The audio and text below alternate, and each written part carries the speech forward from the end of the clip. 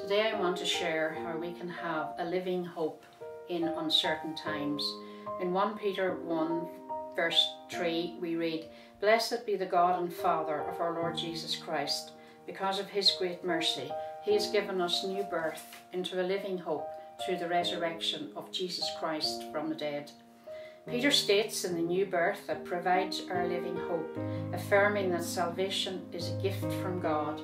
And I thank God that that was my experience over 50 years ago when I put my faith and trust in the Lord Jesus Christ and accepted that offer of salvation. The living hope is energizing, alive and active in the soul of the believer. We live with great expectations. Our living hope originates from a resurrected Saviour. Living hope is anchored in the past. Jesus rose from the dead. It continues in the present. Jesus is alive today, and it endures throughout the future. Jesus promises eternal resurrected life. Living hope also enables me to live without despair, and we all encounter suffering and trials in this present life and throughout the epidemic. We cannot survive without hope. Hope keeps us going through painful experiences and fear of what the future may hold. We need a living hope. The believer's living hope is solid and secure because we are reminded in Hebrews chapter 6, Jesus Christ is my Saviour, my salvation, and my living hope.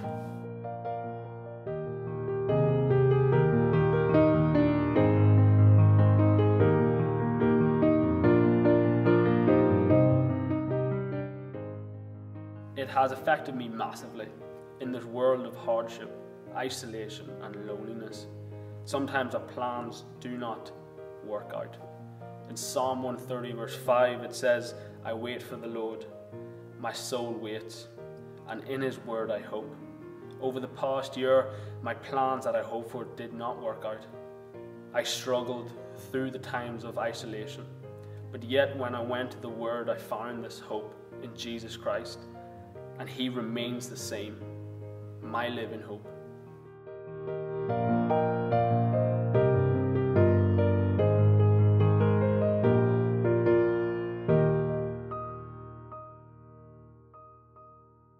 You may associate the word hope with, "Oh, I hope it doesn't rain," or "I hope I've passed that exam." But whenever we use the word hope in this context, you'd sort of say that you're probably not confident, or it's quite wishful thinking. And the Bible's interpretation of hope means an eager, confident expectation. And this eager, confident expectation is Jesus Christ.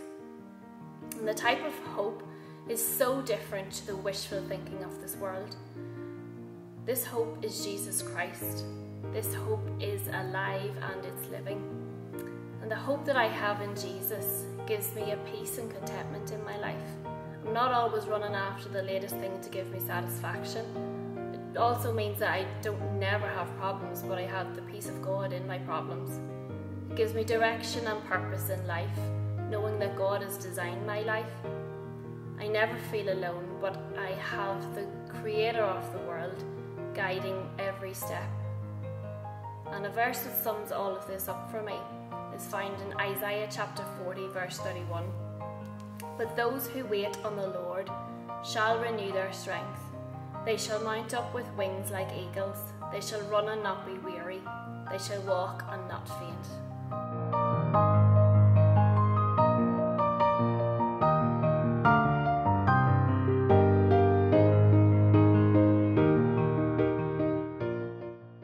One thing that makes it different is that whenever you sincerely put your trust in Jesus Christ, you ask him to be your Saviour and forgive you from your sins, he promises that he will do that. And not only does he do that, but he also promises to give you abundant life here on earth and also everlasting life with him in heaven afterwards. Whenever our life here on earth is over, and none of us know when that's going to be, but the promise we have is everlasting life in heaven with God. There's a verse in the Bible in 1 Peter chapter 1 verse 3 and 4, and it speaks of this everlasting life. And it says, "Now we live with great expectation, and we have a priceless inheritance, an inheritance that is kept in heaven for you, pure and undefiled, beyond the reach of change and decay. Now, the Bible refers to this everlasting life. It compares it to a priceless inheritance. An inheritance that cannot be bought is priceless, and is for those who put their trust in God and in Jesus Christ. It's an inheritance that doesn't change. In a world where things can change very, very quickly, and we've even seen that over these past months, this priceless inheritance, it doesn't change. And the God in whom we put our trust, He doesn't change either. Also in a world where things decay and break down and lose value, this priceless inheritance, it doesn't decay, it doesn't lose value, and is for those who put their trust in God. And that's one thing that makes this living hope so, so different. Well, hello and thank you for watching the videos this far. My name is Pastor Neil McMullen and I minister here at Monaghan Elim Church. The topic that the guys have been speaking about today is hope. Their hope is found in God. And I want to just speak to you briefly today about hopelessness.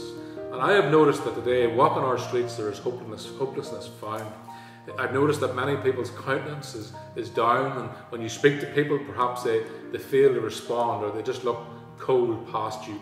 And this is a sign of a greater problem. There must be a sign that hopelessness is starting to take over our land.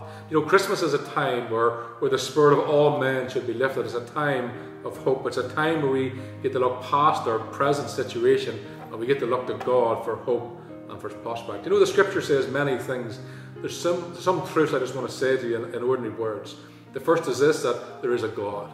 And perhaps you need reminded of this truth today, that there is a God, that you personally were created with design and with purpose and not just by chance. That God says in scriptures that He knows your very name, that He desires for you to turn to Him and have a relationship with Him. He loves you more than you can ever imagine. And He says He showed this love for you and I by going to the cross and dying for us. That's where He displayed His love for the world. But before the cross could happen, there had to be the birth of Christ. And of course, that's what Christmas is all about, the birth of Christ and the hope that it offers. I just want to ask you one simple question today. Where is your hope found? What does life mean to you? What is it about? Is your hope found in who you are and what you have accomplished in life? Or is it found in God? Because everything else is going to just falter away. But the man or woman who's trusting in God will remain strong and steadfast. Jeremiah says this, "Blessed is the man or woman who trusts in the Lord and whose confidence is in Him." You notice that the man of God has no confidence in anything that this world has to offer. No man, no woman, no material object. His confidence is found in God. When things start to falter, when the life starts to fall down around him, it's God that he looks to. And that's what I want to point you to today. Don't look around the world for help. I want to point you to God. One more interesting verse is found in Psalm 42. It says this, "Why are you cast down, O my soul? And why are you disquieted within me? Hope in God." Now here we see a man of God wrestling with himself. It's as if there's a sense of hopelessness has come over his life. Perhaps many good things going on in his life, but there's this dull, this low that he has deep within him. There's a longing. He's a longing soul, and he has to counsel himself. And he's saying, why are you cast down, soul? Listen, we don't trust in this. We trust in that. We trust in God. And that's what I want to point you today. This world would point us to many things to find purpose and meaning, but it's only found in and through Christ, in and through God. And I want to point you to that. And there's one way that Jesus does that very clearly. And he says this, Jesus' own words, speaking to you and I, "Come to me," he says, "all who labour and are heavy laden, and I will give you rest. Take my yoke upon you and learn from me, for I am gentle and lowly in heart, and you will find rest for your souls." I believe if there's ever a time that men and women need peace in their souls is today. There's a hopelessness that has taken over the hearts and homes of many. I want to remind you that there's hope, that there's not a hopelessness to be found in Christ. There's hope, a hope that is a sure confidence what God said He will do.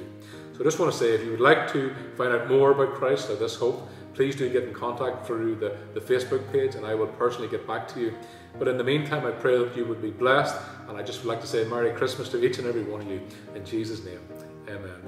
Jesus Christ, my living hope, God, you are